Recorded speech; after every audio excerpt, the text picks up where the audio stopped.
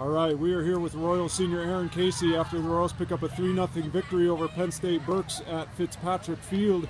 Erin, you guys posted a shutout today against a team that was averaging more than 6 goals a game. Coming in, what was the mindset for the defense to try to slow them down? I think completely as a team, we just had to play team defense, and we worked this week on high pressure and putting them under pressure right away, and I think collectively, with all of us doing that, it kept them off the scoreboard, so that's good. And what's the camaraderie along the back line? There's a lot of communication between the four of you. What are you guys doing along that back line to try to, make sure you guys stay tough?